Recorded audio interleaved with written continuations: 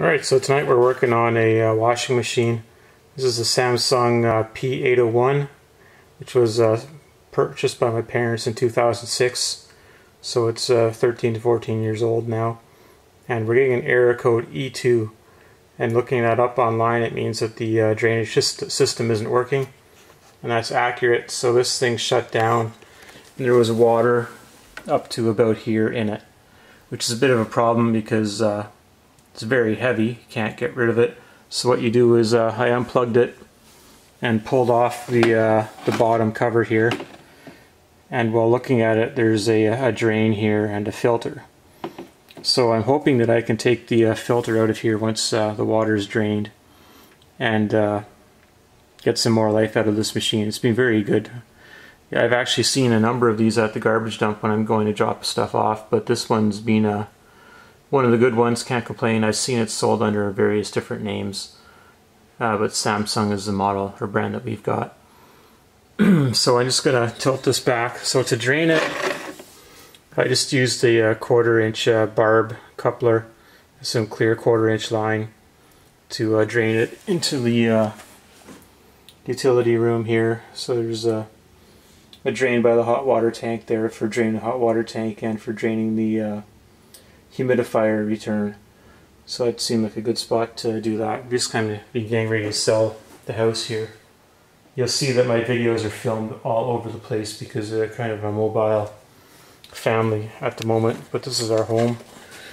And we'll see if we can get this thing to work out. So I'm just going to tilt it back now and put this paint tray underneath of it because there's not really a good way of getting all the water out. Just have to be careful doing this. I'm going to drop some stuff out the back. Walk it around a bit.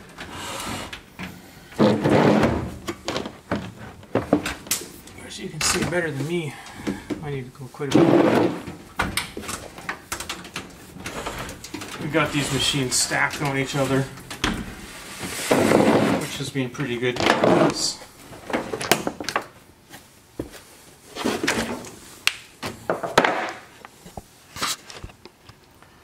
So, hopefully that's in focus.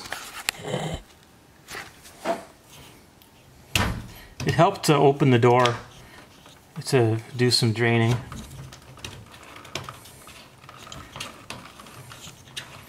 Once the water level was down below the door, obviously. Alright, so there's a bit of stuff in here, but nothing too surprising actually.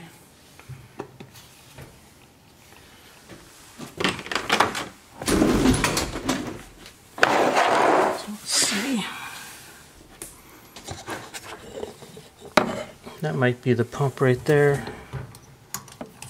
There's a hair clip in the way. That seems like a belt-driven pump or something right there. You can kind of feel it moving. Hopefully that hair clip was jamming it. I don't see anything else in there. So I'll just turn this off, put it back together, and we'll give it a run. Alright, so I got the filter back in. I didn't see a real filter in there, to be honest. I don't know if that's been missing for some period of time or what. And then plug the emergency drain there. So let's see if we can turn this on and get anywhere. So I'm just going to do a rinse and spin. See what we can do here. Just going to close the door.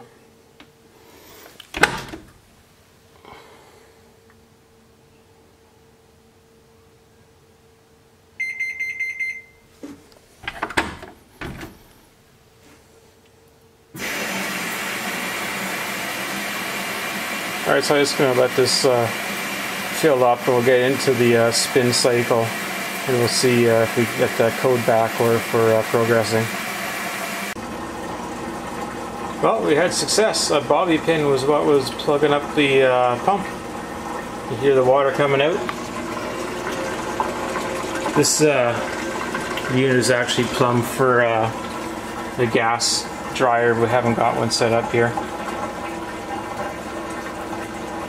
So anyway, that's a success. So it was an easy win for sure. Didn't need to bring anybody to the house to try to figure it out. So while that's doing its thing, I guess I'll mention one thing that we did in the basement here that I'm pretty happy with. So here we have a subfloor made out of chipboard. I think they're like 20 by 20 squares. They're tongue and groove and they all lock together. And there's a couple reasons I did that. For one, it's a basement, obviously, that we're down here. And wanted to have something kind of somewhat finished. And this was relatively inexpensive. We just put some varnish on top of it. But if you have any dampness on the floor, this gives you a bit of protection, so you're raised up off the concrete. So I don't know if there's any vapor barrier underneath of the concrete at this house. It's a fairly old home. So you get that protection, so you can have things down here and not worry about any damp smell or mildew or anything. But it also makes the basement a lot warmer. So when I put this in, I noticed right away that it wasn't a cold basement anymore.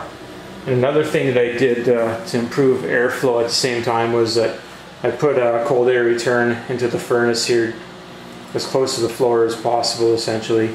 So there's a 6-inch round duct there, so it draws the cold air off the floor into the furnace. And then I've got a number of vents in the various parts of the house. So this worked out pretty good. And like I said, so there's this laundry room down here in the basement, and there's another laundry room on the second floor that we don't use, so these machines are just stacked here. And things are working away. So hopefully you find this useful. Thank you for watching.